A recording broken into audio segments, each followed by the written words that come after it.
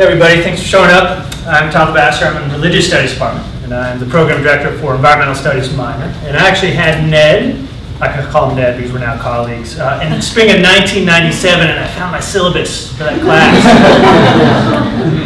And your colleagues don't know this, but for 19 years you've already been retired, because you have the same syllabus now, right? Probably. Don't know the SLOs on it. So most of you, if you're a minor in environmental studies, most of you have probably taken environmental ethics with Dr. Hedinger, so he's done a lot of heavy lifting for the program for many years. Helped even started back in the mid-90s. So the environmental studies minor would like to thank you for all your service to our program and the campus, and for all you've done for inviting students to think about how they value the more than human world. And I know it's work because it worked for me, so thanks.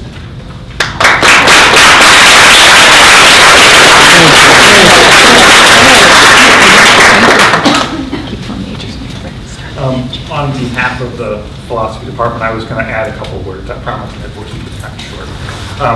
So let me, for those of you who don't know, let me say a little bit by way of intellectual biography about Professor Hedinger. Throughout his career, one of the things that's always struck me most about Ned is just how deeply committed he is to the scholarly life. He's always been active in writing, always had projects going on, particularly these recent years, environmental and aesthetic topics. Over the course of his career, he's published over 30 articles, presented his work to professional audiences over 80 times, including keynote addresses at major international conferences. So he's had a very successful career. As recognition of that, he served 10 years on the editorial board of the flagship journal, Environmental Ethics. In addition to all the scholarship, he's been a really dedicated teacher for us, and has consistently served the department and the college and the broader professional community. And I guess I want to say more importantly than all that. I mean, those are sort of the traditional things, right? Faculty do. More importantly than all that, Ned's just been a terrific guy. I'm deeply grateful to have had you as a colleague for these years, Ned. You will be missed, and so I just want to take a small moment and congratulate you on the career, wish you well in your retirement.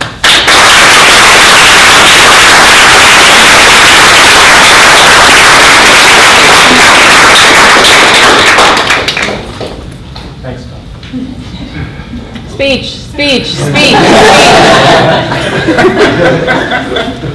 He said he didn't want to do that. I gotta try, come on. So let's now move to the talk. Before I actually introduce our speaker, one more little chore. I want to thank some folks who generously helped to make this event possible. The Office of Sustainability and the graduate and undergraduate programs in environmental studies all helped to fund this, and we wouldn't have been able to do it without their support. So thanks to those groups.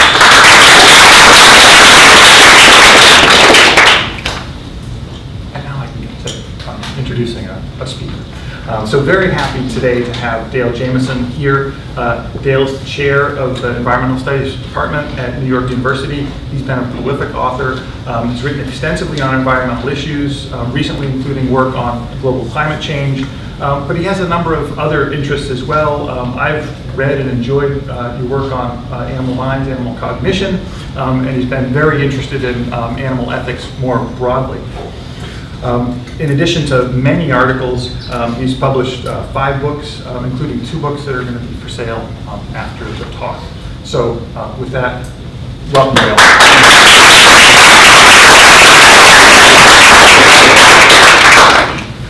So it's a real pleasure to be here at what is obviously a very special occasion. And I'm afraid that I just turned things off. Okay.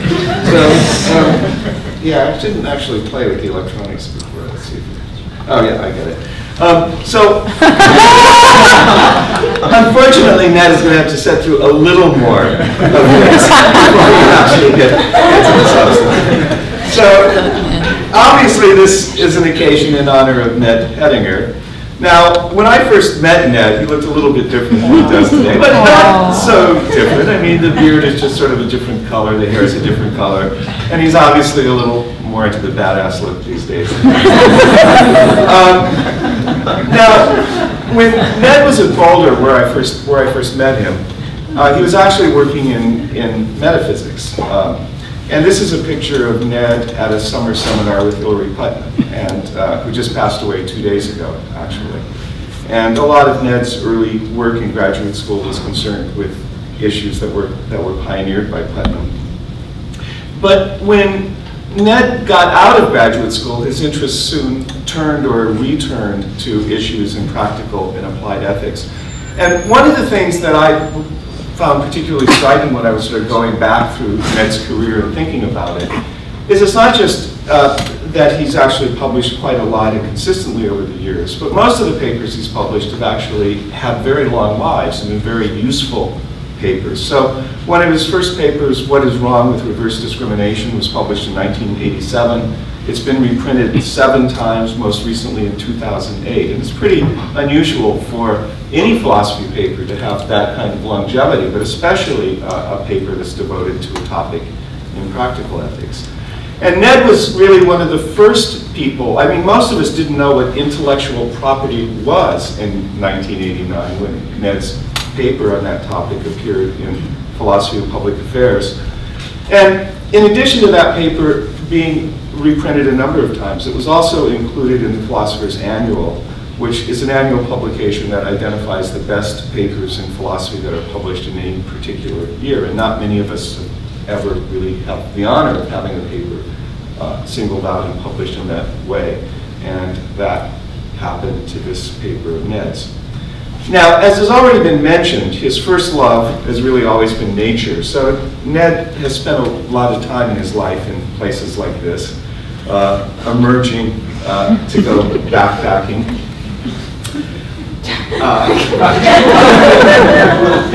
And to spend time in the mountains. So it's not surprising that his interest soon turned to issues in environmental ethics and environmental philosophy.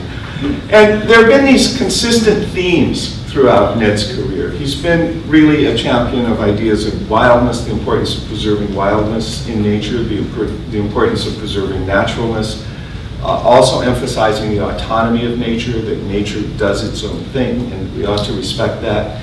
And in recent years, he's become very well known for this view called aesthetic protectionism. It's essentially a view that says that the aesthetic properties of nature provide very strong reasons to preserve nature. And there was a tradition of sort of being kind of embarrassed about making aesthetic arguments for the protection of nature. But Ned has done a lot to turn that tide.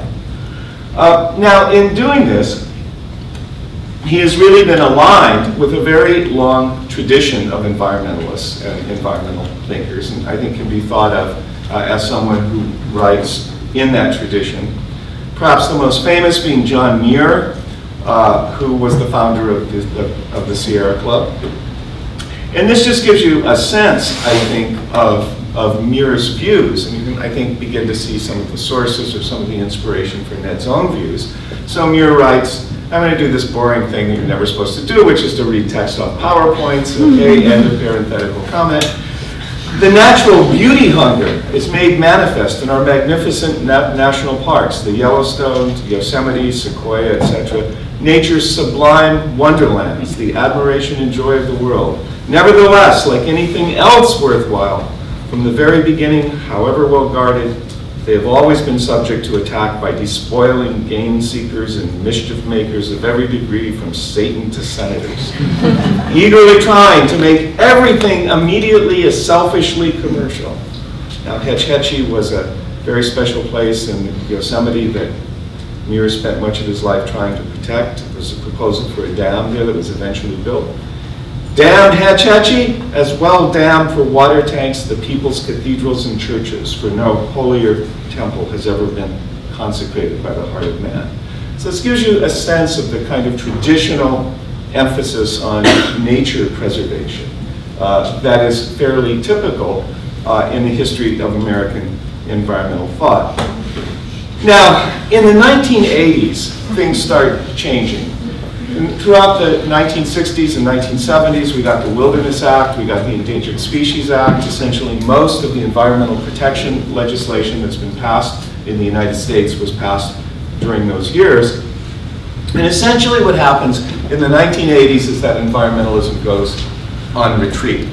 And I think in a very important respect, we can talk about this more in discussion, in a sense, environmentalism has never gotten its mojo back since the 1980s. The burden of proof, the kind of political presumptions in American society have never really returned to where they were with environmental protection in the late 1960s and 1970s after the 1980s.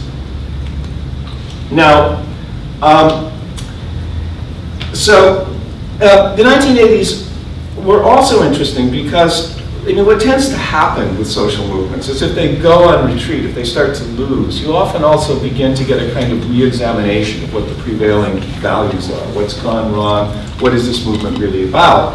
And so, in a way, weirdly, the 1980s were actually very good for some large environmental organizations because they were able to raise a lot of money in order to stop the kind of anti-environmental onslaught that was coming from the Reagan administration. But it was also for African American community, and there was a kind of resurgence of resistance and civil disobedience of the sort that hadn't been seen since the heyday of the civil rights movement at that time.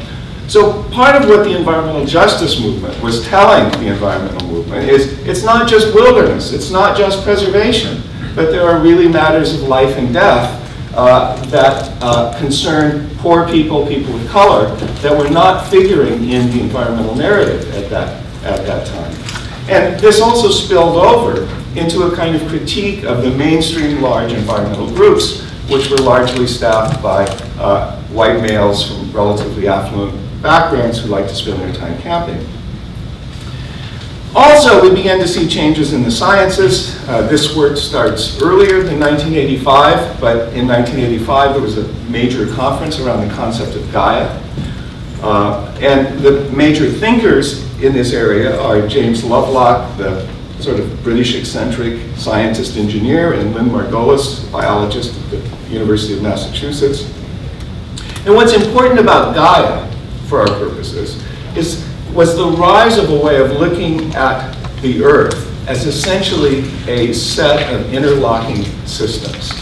So the focus became on thinking of the Earth as a system, where when you talk about, for example, preserving wilderness or something, this is just sort of ripping out an area or a particular place.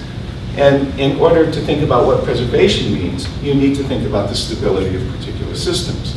Now, this way of looking at things is in a way very different from the sort of environmental justice perspective. Essentially, the environmental justice perspective has a kind of pollution perspective.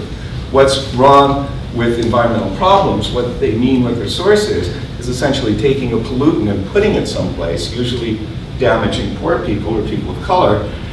The Gaia Earth Systems approach essentially views environmental problems as centering on the instability, the human perturbation of global systems in a way that's created instability in those systems, which is a very different way of looking at things than looking at things from the pollution perspective.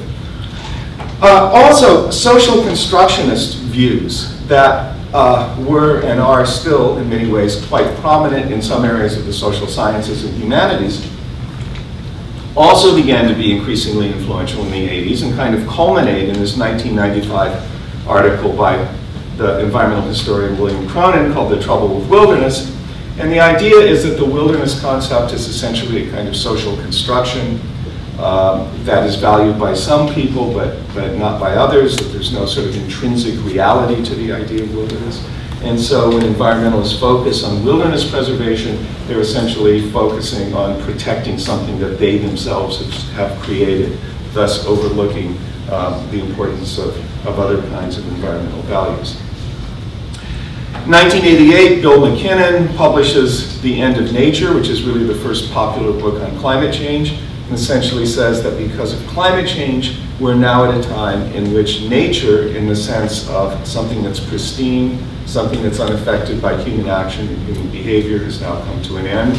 We're in a new kind of era as a result. And then although it's published later, in a way you can see it as kind of the culmination of these trends. In 2004, Schellenberger and Nordhaus write a kind of discussion paper that's first sent around to a bunch of environmental grants-making organizations and eventually then enters the great literature and eventually becomes a book called The Death of Environmentalism. And they're basically saying environmentalism has run its course. It's no longer a useful political concept in American society. We need to do something different. We need to think about these problems in different ways. So there's a sense then in which the reverses of the 1980s throw the whole idea of environmentalism into a kind of crisis, or at least a kind of rethink. And what gets layered on top of that is this idea of the Anthropocene. So Paul Crutzen was a Nobel Prize-winning chemist. He was one of the atmospheric chemists who did the work on the ozone hole. In 2000, he says, I was at a conference where someone said something about the Holocene. I suddenly thought this was wrong. The world has changed too much, so I said, no, we are in the Anthropocene. I just made up the word on the spur of the moment. Everyone was shocked, but it seems to have stuck. Now, as is often the case when people think they're making things up on the spur of the moment, the term Anthropocene had already been coined by a relatively obscure limnologist at Michigan State University named Eugene Sturmer. And Crutzen, to his credit, then later did give credit to Sturmer, and they actually wrote a paper together on the idea of the Anthropocene. But it is interesting, the sort of history of the term. Andy Revkin, who for many years was the chief environment correspondent reporter for the New York Times, published a book in 1992 in which he used the word Anthropocene. It's kind of interesting why Andy Revkin never became famous for this, and why we're not talking about the Anthropocene.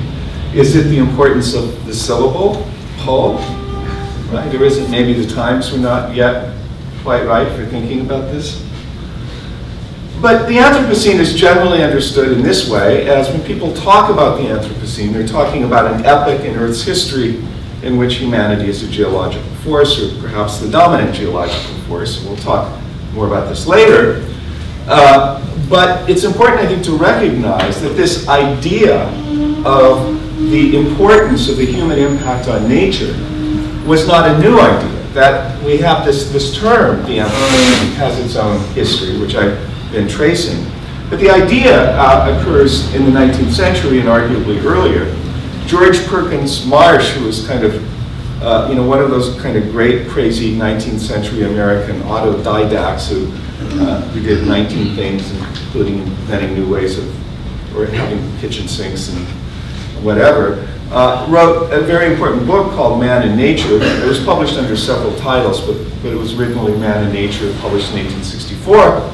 And he writes, there are parts of Asia Minor, of Northern Africa, of Greece, and even of Alpine Europe, where the operation of causes set in motion, in action by man, has brought the face of the earth to a desolation almost as complete as that of the moon. And though within that brief space of time, which we call the historical period, they are known to have been covered with luxuriant woods, verdant pastures, and fertile meadows. They are now too far deteriorated to be reclaimable by man, nor can they become again fitted for human use, except through great geological changes or other mysterious influences or agencies of which we have no present knowledge and over which we have no prospective control.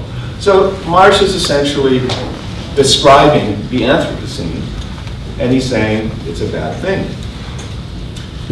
Now, also, a little after Marsh, there was an Italian cleric and geologist, Antonio Stoppani, who also had more or less the same idea in a course of lectures on geology that he gave that were published in 1873. And he says, it is in this sense precisely that I do not hesitate in proclaiming the Anthropozoic era. So another attempted nomenclature that didn't quite stick, but anyway. We are only at the beginning of the new era. Still, how deep is man's footprint on Earth already? Man has been in possession of it for only a short time. Yet how many geological phenomena may we inquire regarding the causes not in telluric agents, atmosphere, waters, animals, but instead in man's intellect, in his intruding and powerful will. The Anthropozoic era has begun. Now you can already get a sense that Stoppani thought it was kind of a good thing, right? This is an expression of human intellect and creativity. So already you begin to get this idea of the bad Anthropocene in Marsh. You know, we've turned parts of the Earth into something that looks like a moonscape or like Mars, and beginning to get the idea of the good Anthropocene in Stepanek. Now, just to put this a little bit in perspective, this period that we're talking about, so changes of epoch usually come about through variation in solar radiation, orbital variations, volcanic activity, and so on. There are other cases where changes of epoch come because of the physical or chemical effects of life. Most famously, oxygen appeared in the atmosphere because of photosynthesis, because of the operation of life on Earth. There would be no oxygen. And arguably, that transformation on the part of single-cell organisms was actually much greater than the current human transformation of the planet. I mean, creating oxygen is a pretty big deal. So if we look at this, the Earth is about, I mean, I don't know if it's better to point at one side or point at no side, so maybe given equality, I won't point at either. So if the Earth is about 4.6 billion years old, we start getting into the part that we're interested in, which is the so-called age of mammals, which starts about 66 million years ago, which is a very small fraction of the entire history of the planet. Within the age of mammals, we have the transition from apes to hominids, which occurs at about 5.3 million years ago, which again is a very small fraction of the Cenozoic period. And then within that period, when we make the transition from apes to hominids, it's about 100,000 years ago that we get anatomically modern humans, where we have the kind of bipedalism and the kind of brain size that we African apes who are sitting in this room have today. And then from 100,000 years ago, essentially virtually everything that we associate with human culture and civilization has occurred in a 10,000-year period. And I didn't put the slide in, but this 10,000-year period, which is the period of the Holocene, is a period in which all sorts of planetary systems were unusually stable in terms of climate, in terms of the composition of the atmosphere, and so on. So I think it's important to recognize almost everything we think of about human culture and civilization has occurred at a time in which this planet has been unusually quiet and unusually stable.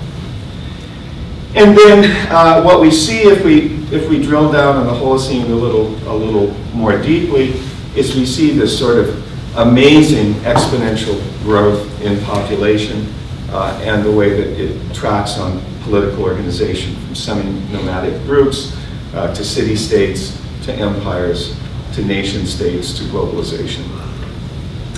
And it looked like when Henry Hudson sailed up the Hudson River, first white contact.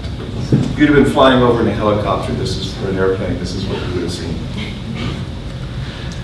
So this is about as good a picture of the Anthropocene as you might want to have. In other words, you can talk about Anthropocene markers and domination and all kinds of other things. But if you just want to point to somebody what they're talking about when you're talking about the Anthropocene, this is a pretty good image of the human transformation of nature, moving from a time and a place when nature had its way to a time and a place in which humanity is the dominant force. Another way of looking at this is seeing what has happened to the biomass of animal life on the planet in the time in which we live. This is a little bit hard graph to read, and it doesn't take into account bacteria. Apparently, the biomass of bacteria is actually greater than that of this. I mean, this is a sort of minority of the biomass on the planet, but putting aside bacteria. Essentially, what this is telling you is this is the biomass of humanity. These are the biomass of wild animals, elephants in this case, various species that are related to ungulates here, et cetera, et cetera. And all of this are the biomass of domesticated animals, animals that people use for various purposes. So essentially, almost all of the biomass on the planet when it comes to animals is essentially human beings or animals that human beings have domesticated to use for their own purposes. Another pretty good marker of what people are talking about when they talk about the Anthropocene. Now, what's supposed to happen this year is that this organization that has this rather Orwellian name, the International Commission on Stratigraphy, I mean, you sort of expect them to like break into your house somewhere and do something unspeakable to your dog or something. But anyway, they're going to make a decision, supposedly this year, about whether in fact we've entered this new geological era of the Anthropocene. And there's some problems here in doing this. One problem is that they're interested in geological epochs. So they're interested in what is encoded in the surface of the planet. They don't care about a lot of the data, a lot of the indicators I've shown you. They want to know whether there is a marker in the Earth's crust of this. And there's some skepticism about this. There's some skepticism about dating. When did the Anthropocene start? What exactly is the marker? And what happens to the poor old Holocene, right? I showed you all that geological time scale, and the Holocene is like being strangled in its cradle. I mean, it just appeared 10,000 years ago. What are we going to say? That, well, the Holocene turns out to be a really, really, really, really, really brief geological epoch. Or are we going to say, Holocene? Well, that was a mistake. It's always been the Anthropocene, right? So there's kind of a slightly embarrassing question when you declare an epoch, and now you've got this other one following it so quickly. And already we're seeing these kind of amazingly sort of polarized debates about the Anthropocene coming from the social sciences and the humanities and from environmental studies. Earl Ellis, who's a geographer at the University of Maryland, Baltimore County, says, for the first time we are changing the way the entire planet functions. This is an amazing opportunity. Humanity has now made the leap to an entirely new level of planetary importance. As Stuart Brand said in 1968, we're as gods, and might as well get good at it, right? It's the good Anthropocene, it's a good thing. This is like Stepani's view. Eileen Christ, who is a professor at Virginia Tech, says the Anthropocene discourse clings to the almighty power of that jaded abstraction man, and to the promised land his God posturing might yet deliver him, namely a planet managed for the production of resources and governed for the containment of risks, right? Anthropocene as an evil.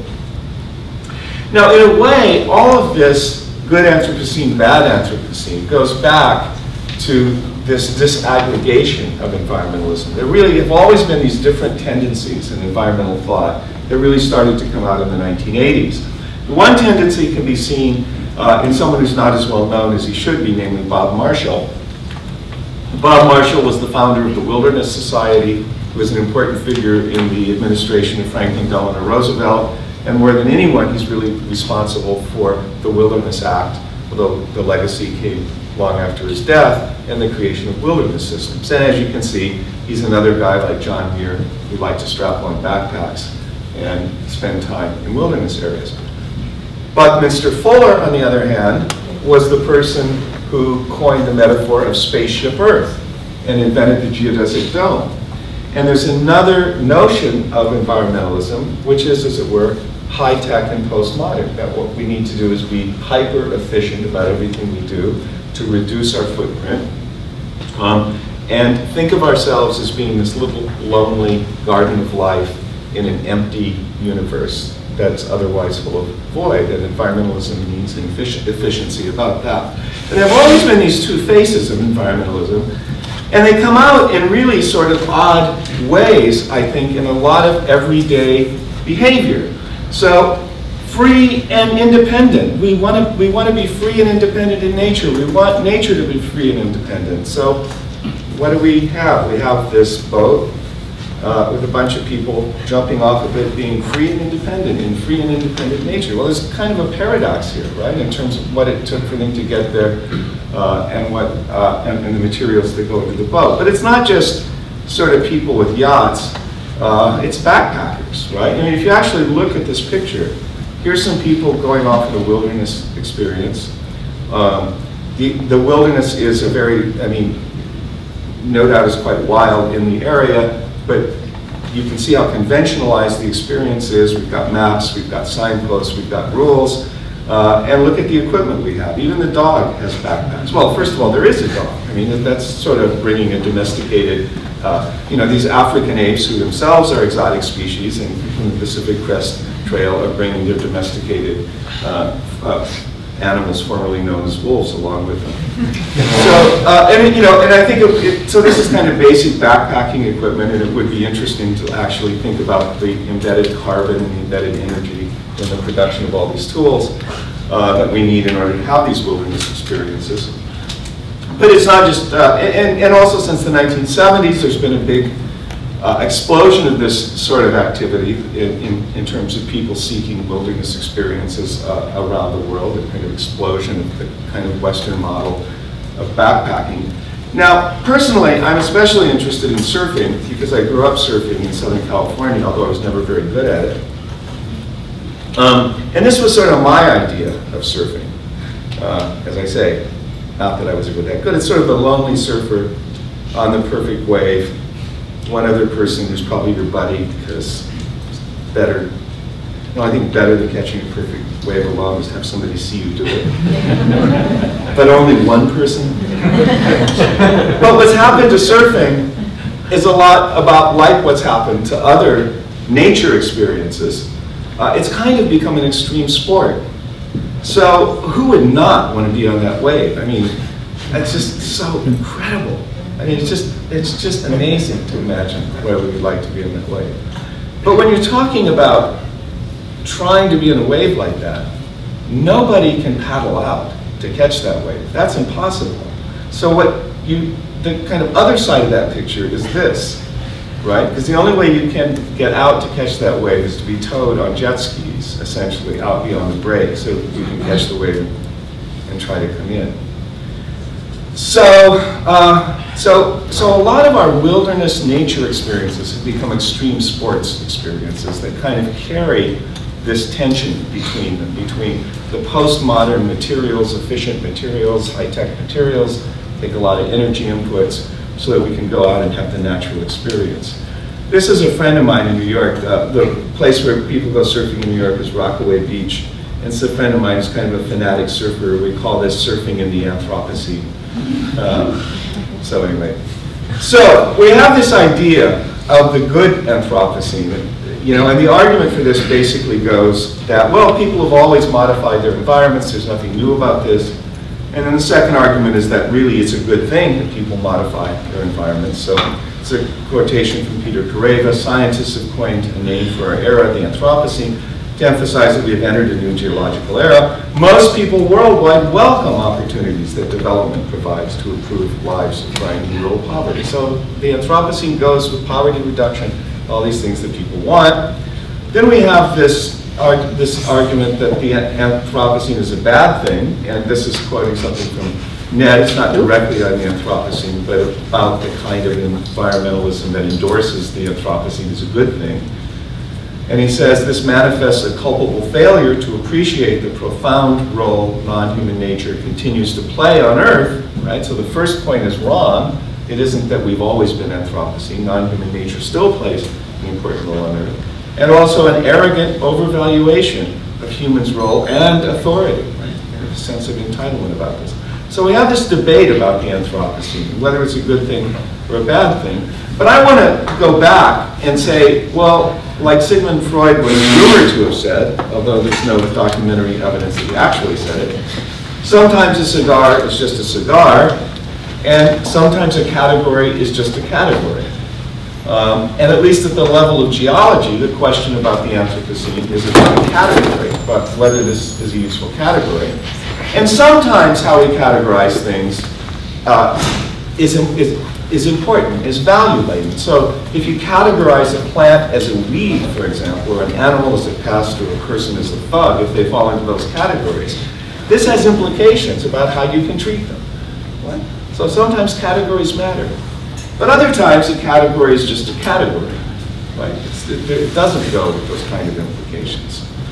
Now, geological categories are somewhere in between these kind of value-laden categories and these logical ones. And it's interesting that the term Holocene itself was not invented until 1867. wasn't proposed as an epic until 1885, and the USGS didn't buy into it until 1967, right? There's a whole history of fighting about the Holocene. So why is it that we're all in a twist about the Anthropocene and people don't go around denouncing the Holocene? Well, part of it is when we're born into a period where all of the salami's been made and the work has been done and the fighting is over, we just take it for granted as an objective feature of the world, right? The war is over, this is the Holocene. But of course, the other thing has to do with the name an epic with a term that refers to humans is to glorify humanity. But I don't see why that's so. We talk about the Dark Ages without implying that darkness is a good thing. If you talk about Chinese history, you talk about the period of the warring states without endorsing the idea of warring states, right? So I don't actually see why, for the purposes of categorization, this matters. And I think the philosopher Henri Bergson, who during his time was the most influential philosopher in the world and now mostly unread, actually had it exactly right. He says, in thousands of years, our wars and revolutions will count for little, but the steam engine and the procession of inventions of every kind that accompanied it will perhaps be spoken of as we speak of the bronze or of the chipped stone of prehistoric times. It will serve to define an age. What I think we're really interested in is the Anthropocene as a cultural and moral category. And here I'm just going to make some very quick claims in the interest of saving some time, but they're all things we can talk about. And I think the Anthropocene is a particular period in human history that is marked by the collective human domination of nature that's fed by large populations and high levels of consumption. And this rests on the power of technology, which allows action at a distance, both spatially and temporally. And I think we see this not just with environmental problems like climate change, but with issues like drone strikes, where somebody now sitting in front of a monitor in Las Vegas can actually make a life and death decision about someone on the other side of the world, completely impossible previously.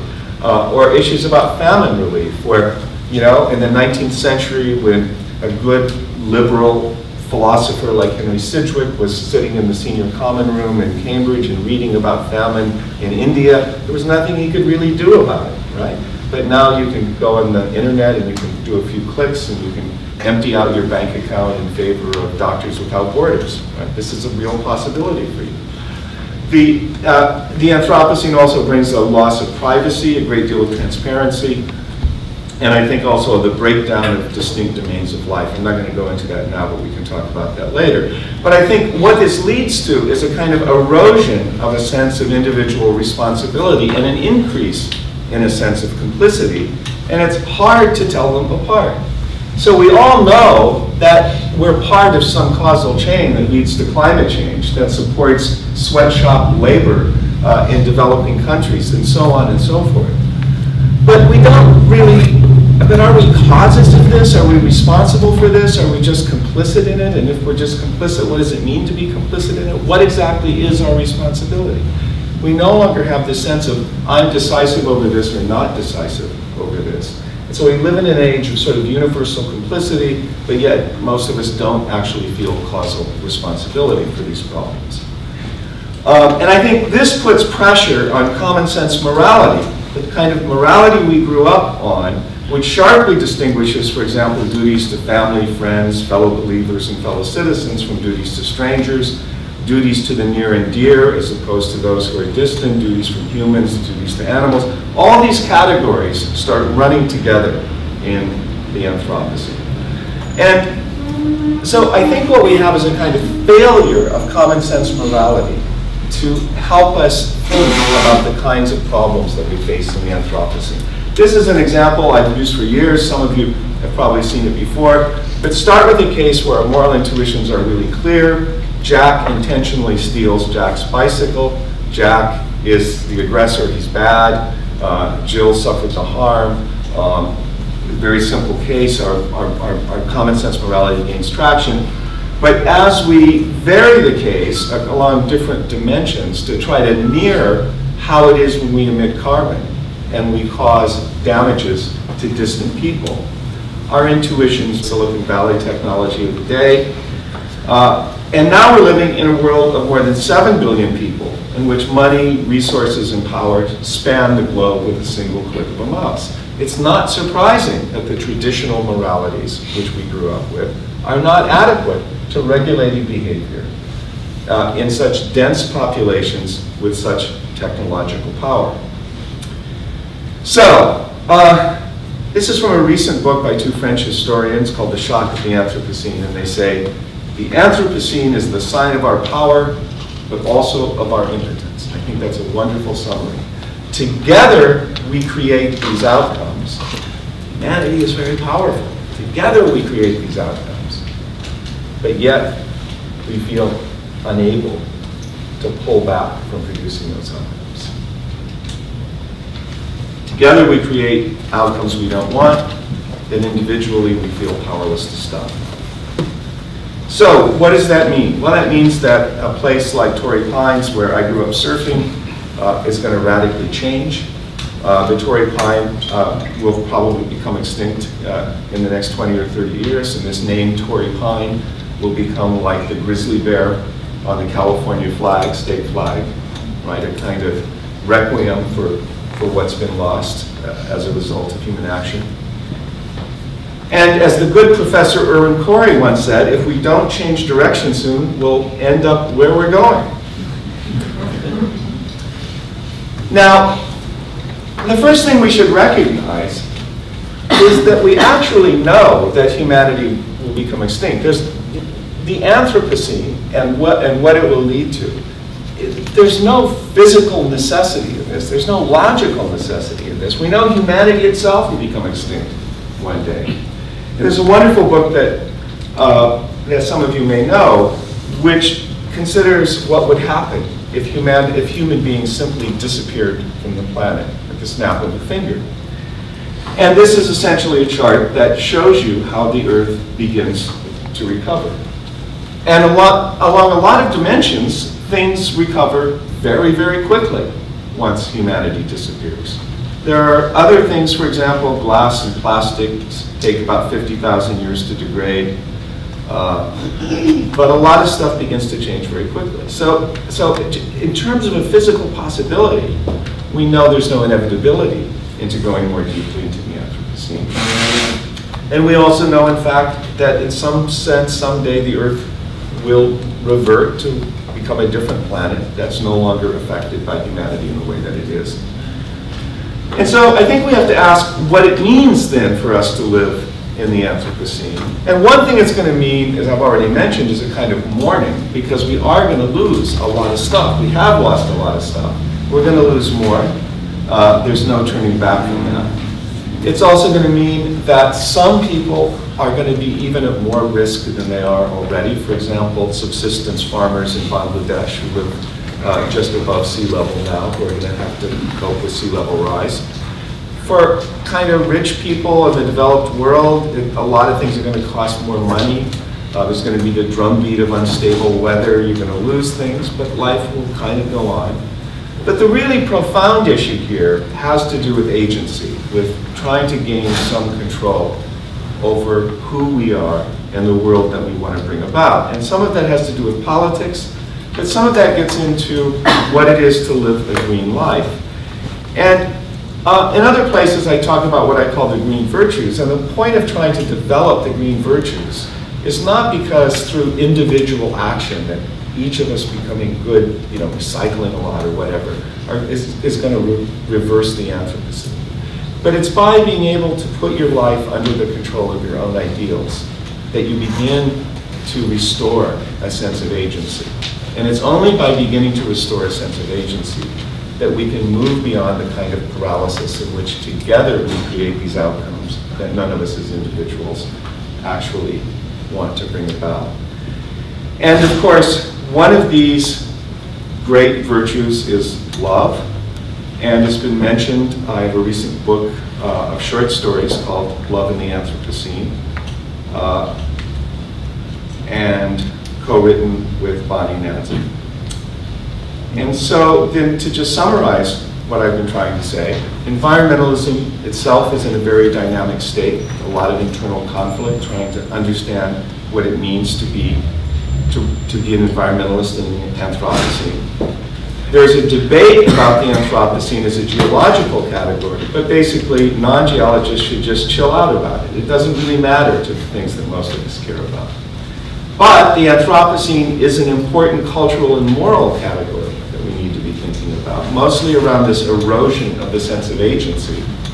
And it is still up to us how deep we go into the Anthropocene.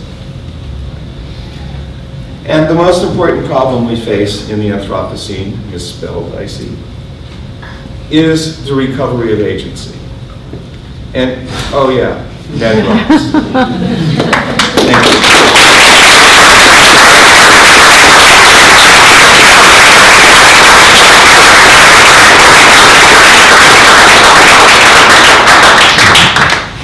Just take your own question? Yeah, sure. Okay.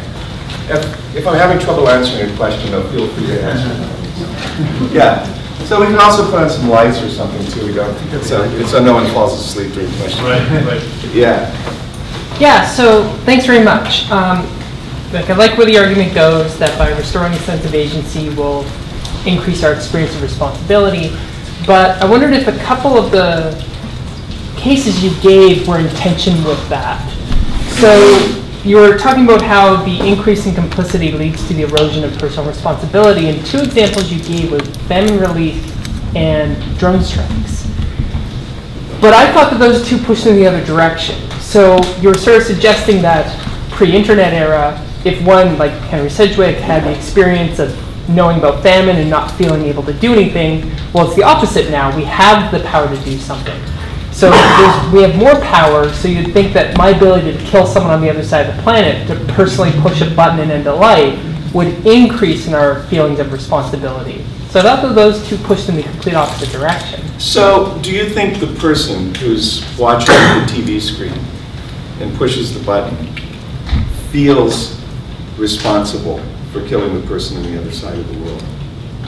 I should think so. I think some people think the impersonality of it, that it's a person on a screen and not a human body, might be contributing to it. But I mean, I think the connection of push button person die, like, you're responsible. That person is actually getting permission to push the button from someone else who's part of the system, who has authority, who is referring to a certain manual about the conditions under which this can be done, which is being gauged against this video feed where people are trying to figure out whether the conditions are satisfied. And it's an empirical question. I've talked to one person who does those things. I don't claim to have encyclopedic knowledge of people who push buttons and kill people with drones. But I think they see themselves as part of a system. I've seen other reporting that said the opposite, like people quit because they couldn't handle being in that room where that was happening. Sure. I also people know quit jobs with corporations. I mean, people don't like being parts of systems that produce outcomes that they don't like. But it's a very different situation. Think about, for example, George Orwell wrote a book called Homage to Catalonia when he basically joined an anarchist group during the Spanish Civil War, and he went through all this stuff to get there to the front, you know, to kill fascists. And there's this line in this book where he finally gets to the front, he's gone through all this stuff to get there. He's sitting there with his rifle, and he sees this soldier wallowing out of an outhouse. And he says, I came here to kill fascists. I didn't come to kill guys coming out of outhouses, right? I mean, the old style of warfare, for better or for worse, had that kind of personal dimension that I think that the war via drone doesn't actually have. So anyway, these are complicated questions, but that's why I see it as an expression of sort of anthropocenic logic as opposed to something else. Yeah?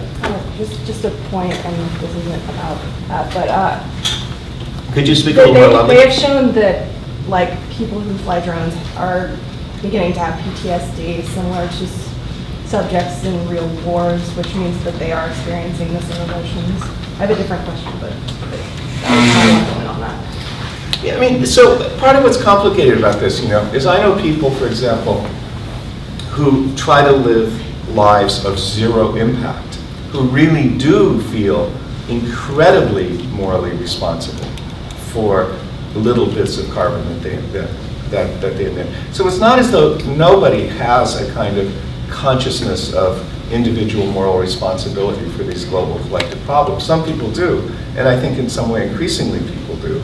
It's just that in a certain way, they are kind of mad relative to the prevailing systems of morality that we have.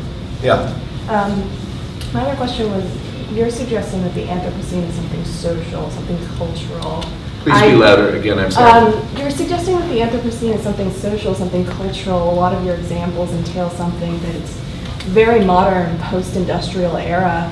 And I'm a geologist, so I'm slightly skewed, but generally the thought is that the initial findings that would define the Anthropocene are actually found at the beginning of the industrial era. In fact, at the beginning of developed agriculture in the sense that we have now, which I don't know how you would relate. Do you think the cultural and moral norms go back to when we started agriculture, or do you think they are truly a subject of the modern era? So what I'm saying is there's a confusion in the discussion about the Anthropocene. That one discussion is just a geological debate, right? That doesn't really have any particular moral or cultural import. But what's happened is a lot of people who are concerned with the value questions have sort of fastened on to the geological dispute as if something of great cultural and moral importance rests on whether the International Commission on Stratigraphy decides one way or another about the Anthropocene, okay? And what I'm trying to say is there is something that people are concerned about here, a really deep and important question, and it's about how we live in an era which is radically different from the era of really just 2 or 3 generations ago. And signal that in one discussion, and it's being used to signal this geological dispute in another discussion. So let's just separate those discussions. Let's let the geologists do their thing, right? And whatever the International Commission on Stratigraphy decides, it's not going to free us or even affect very much the real discussion that we need to have, which is, I think, about restoring a sense of agency in a world in which humanity as a collective is enormously powerful, and we as individuals at least don't feel powerful. So, I hope that clarifies it. Yeah? Yeah, I wanted to ask this question about agency where this goes back in part to what Rachel was asking, but the difference between thinking about asking people to rethink ideas of agency across space versus across time. Because I think in some sense this spatial case we can in part answer, right? We can figure out, so what are people who are doing drone strikes? What are they thinking? What goes on? What does that mean to us? But in that sense, right, we know, as you said, then there's the person who's ordering the person who did the drone strike. But, 400 years ago, there was a king in a castle who was ordering someone 300 miles away, 500 miles away, not in that quick period of time, but still making an order that was going to cause lots of deaths. But I think the harder one is the justice between generations part. What does it mean to get our generation to care, not even so much about our potential grandchildren, but right, so far away that it has nothing to do with us. But it does have to do with the idea of humanity, such that we should care what life is like on Earth in 500 years. And how do you get people to think about that? So I think they're all hard, and in a way the problem with the Anthropocene is they don't stay separate. So I can, for example, look at my bank account, and I can allocate a certain amount for my grandchildren. Or I can just do this at the computer in real time. I mean, I don't have to write wills and things like that. And I can allocate a certain amount to immediately respond to the horrors that are occurring in South Sudan right now.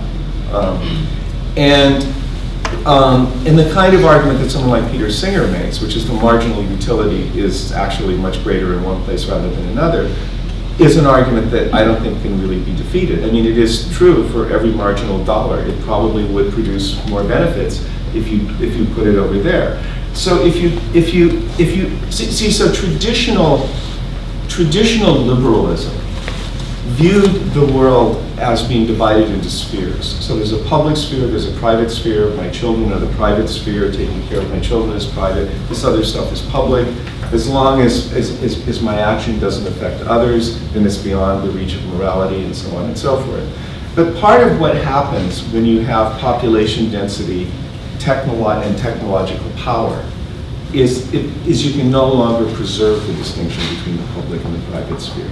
So taking your kids to soccer practice now is an act that has public implications because it contributes to climate change. So you can't just say, oh, that's a private act, because everyone in performing these private acts is actually what's transforming the planet.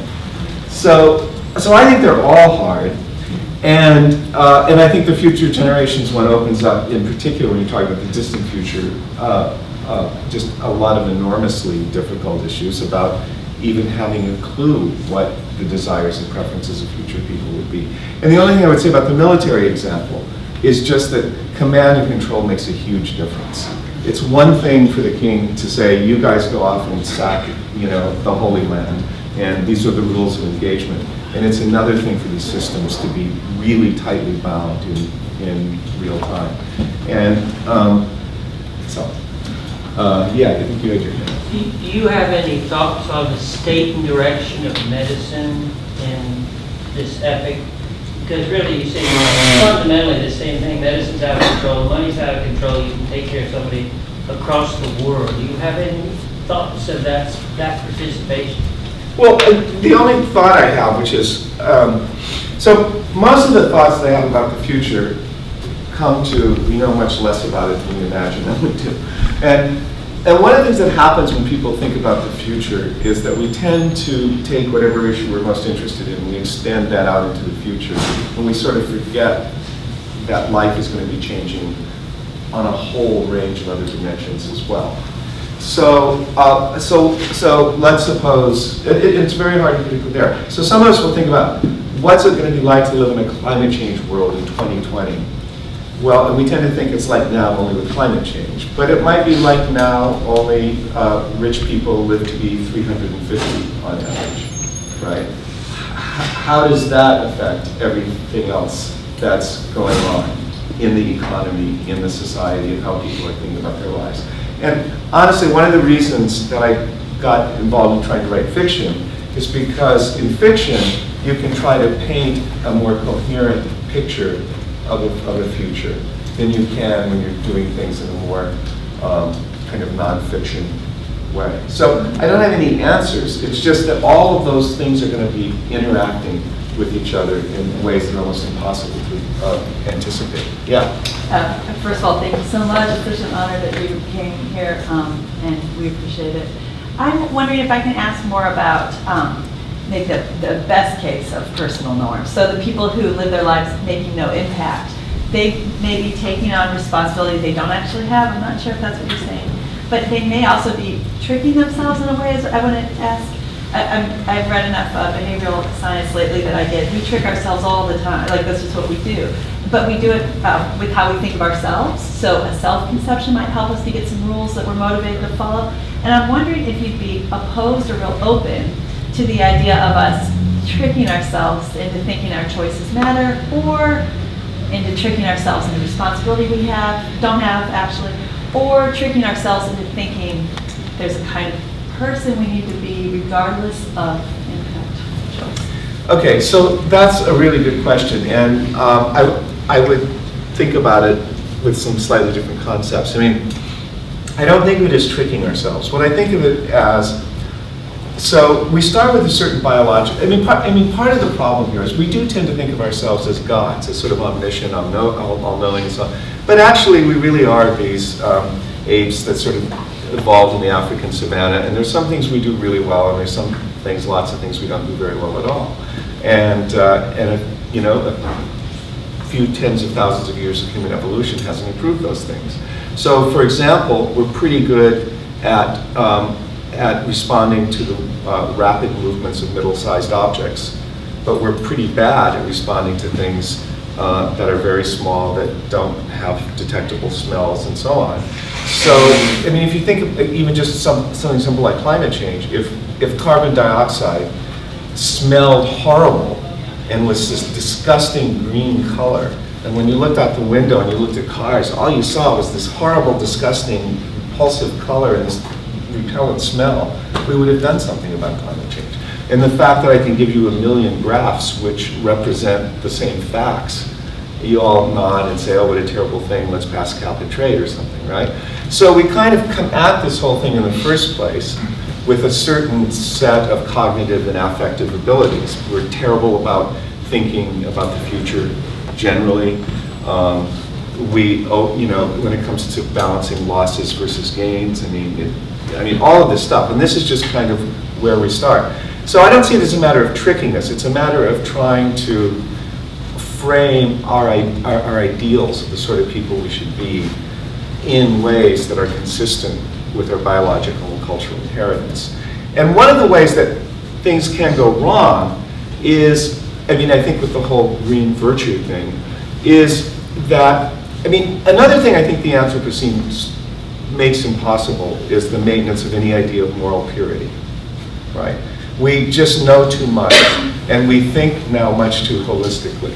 So if you build a house out of, organic materials that are like blah, blah, blah, blah, I can still come along and say, what about all those critters who were living there before you put the house there? And how is this going to, there's always going bigger, going more macro. So ideas of moral purity, I think, only will make us crazy in this kind of age. So there's a guy, for example, who's kind of a friend of mine named Colin Bevan, who wrote a book and made a movie called No Impact Man. And he spent a year trying to live a life in New York City without any environmental impact at all. Now, Colin is not in this way crazy. He didn't think that he was being a role model for how everyone ought to live all the time. He was really doing this as an experiment. And, but there are people who think they can live that way. And that's not going to be a realizable ideal for humanity. We're not gonna start backtracking with the Anthropocene because we're all going to become no impact men. So I don't know if that is that. Okay, yeah. Oh, your hand wasn't up. Oh, sorry. Okay. So I had a question about the shrinking agency and how it could be the case given the conditions of like pollution and the amount of plastics in consumer products and that shocking figure of like how long it takes for plastics to break down and just how bombarded we are with plastics and styrofoam all day. I just want to do that. Yeah, well, in a way, you sort of have to reconsider what agency means to you in a mass society, right? So, so sometimes if you just take the political cost, people will say, like, I went out and I demonstrated against that war, and they didn't stop it the next day. Totally ineffectual I was. I'm never doing that again. I'm going bowling, right? So, like, that's a way of feeling like I had no power and power was responsible. But suppose you define agency as I'm going to live my life as someone who's not down with that program, So I'm going to go out and I'm going to demonstrate against that war. I've now acted in accordance with my values. That's an empowering experience, right? Because I'm living in accordance with the values that I embrace. Ultimately, I have no control, really, over what happens in the world at the macro level. But I do have control about how I relate to that. And if you start to define agency in that sense, it becomes empowering. But if you define agency in terms of outcomes in mass societies with great concentration, so the short answer is you change the goalposts. And you change them back to something that is humanly livable from an incredibly alienating sense of what we think we should be able to do as individuals. Let's see, you asked the question already, so I should go to someone else. Yeah? So, an ideal utopian sustainable world, possibly in the future, do you see sustainable systems arising out of micro individuals all doing a collective good, similar to Jack and Jill hypothesis? And, or do you see it coming from like a top-down policy perspective with more governmental institutions supplying the systems necessary? So it has to be both. Because these things are never really independent. Because what happens is you don't really get government action unless individuals are willing to accept those restraints and those values that the government wants to. So take something like smoking. You didn't really get laws that banned smoking in public places until a lot of people started to think of indoor air as some clean air as something they had a right to. And they didn't want people polluting it. And when that kind of individual action reached some level of critical mass, then it became safe to regulate against now the minority who wanted to pollute indoor air. So it has to be something like that. It has to be kind of this interaction between individual action. I mean, it's like, I live in New York. One of my issues is biking. I'm a crazy bicycle person in New York. And I used to ride my bike when it was like a suicide death trip. And enough people really took their lives in their hands riding their bikes in the streets of New York that we now have a great system of bike lanes, you know, because the policymakers essentially respond to the preferences that people are expressing by engaging in the action. So there's always this kind of interaction between individual action and political action. Can't separate them. Yes? Do you think there's any way that one can source and consume meat that's compatible with a sustainable lifestyle in this era? That one can source and consume meat that's compatible with a sustainable lifestyle? Well, first of all, in a way, part of what I was saying is, I don't like terms like sustainable, first of all, because, I mean, one reason is it can just mean so many things. And when it comes to doing the sort of thing I'm talking about, which is adopting something like the green virtues and trying to take control of your own life and live according to your values, since I don't think moral purity is possible, there are going to be different places on that dial where people are going to set it.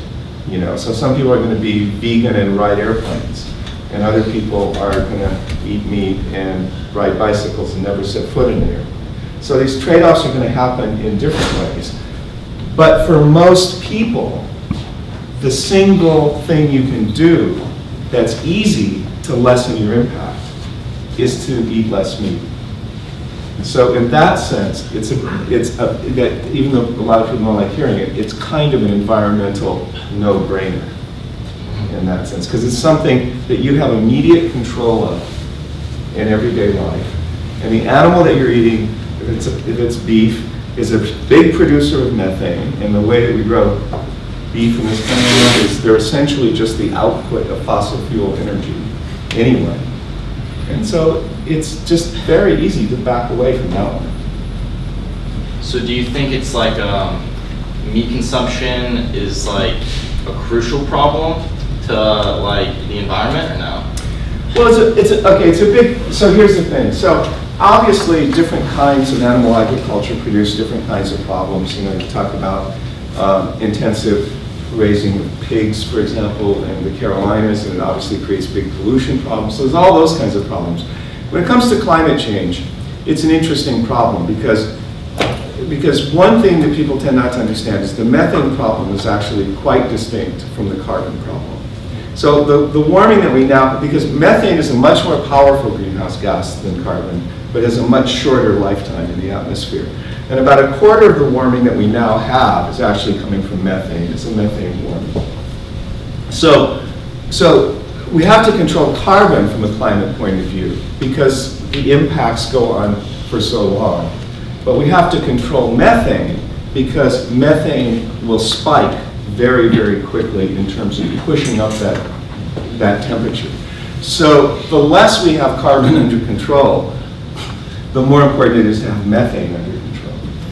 But people tend to sort of like to talk about all the greenhouse gases together, and that's actually quite misleading. So, yeah, sorry, yes. So I get the sense that you have, or that the lack of awareness for the future is part of us now as a society. I think that goes along with evolution and not having to worry about the future as much. And I'm not sure if it's possible to stop that, or if you were to stop that, you'd be diverting in evolution. Well, again, I think it's very hard to think about the future. Somebody made this point, as like people say, Yogi Berra used to say, prediction is difficult, especially about the future. I mean, but with a lot of these problems, if we were only more conscious of the present, actually things would be much, much, much better. This goes into this chain of causation and complicity that I was talking about, that in a world in which money, power is affected almost instantaneously when you flip a light switch or you buy a product, what you're doing now in real time matters enormously, right? Whatever it is the future people will want. All right. Yes, round two. Earlier, if I understood correctly, you were talking... Oh, please, louder, I'm sorry. I'm sorry. So earlier you were talking about how it's important to have a measured response because it's really illogical for us as individuals to have anything else. However, in my studies of the Anthropocene, a measured response is really going to not be enough.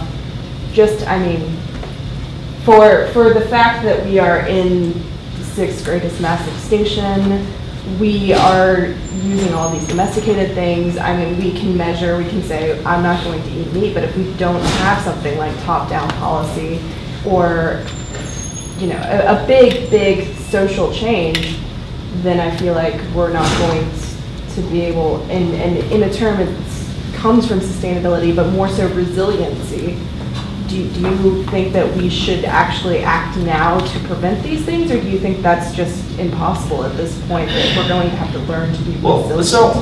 So again, I think we don't really know. And I think what's interesting is, so these are sort of puny examples compared to what we're talking about with the Anthropocene. But people are very, very bad at predicting really significant social change. So nobody saw the collapse of communism, for example. Almost every major, the impact that computerization has had on American society for good and for ill, and nobody had a clue about that when they started selling personal computers or something. So to me, this is kind of a message of hope and optimism. Is that it's just as wrong to be pessimistic about the impacts of your action as to be optimistic about them, and that's why it returns us to the importance of acting on our values. And we'll see, what the circus brings us. Ned's got a question, so I guess we better take it. No, I think it's time to stop.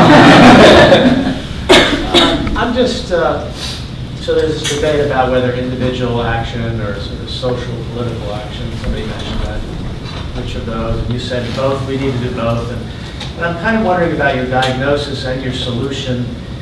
It seems to me it sounds more individualistic. It sounds like, with our agency, we don't feel like we're killing people in 2050 or 200 like we feel if we ran somebody over. And then so that sounds kind of individualistic. The problem is a lack of individual agency and connection with the harm that we're collectively causing. And then your solution, although I haven't read this stuff of yours really, but the green virtues, again, sounds like aligning your life with your values. And that again sounds kind of individual. I could just think people who think it's politics, it's capitalism, it's economics, systems, it's more of the big stuff. And I can live according to my values, but that's not going to do anything. Well, I mean, it's going to make me feel better. It's going to make me be a better person. But I mean, you did say that if a lot of people start doing this, then the politicians respond. But really? I mean, look. So here's the thing. So living according to your values that isn't necessarily a retreat to private life, because you can do political action. Yeah, because one of the things I'm talking about is the erosion of the public-private distinction. It's pretty much ablated in that sense. So somebody who says, I'm just living according to my values, so I have nothing to do with politics and I don't vote and I never talk to people about that's not the same values as somebody who's living according to their values. The other thing is when people make this contrast, it's kind of a weird contrast to me because it's like, well, you say, live according to the green virtues. I say, smash capitalism. And I say, okay, now, okay, let's smash capitalism. Now, what do I do when I wake up tomorrow morning?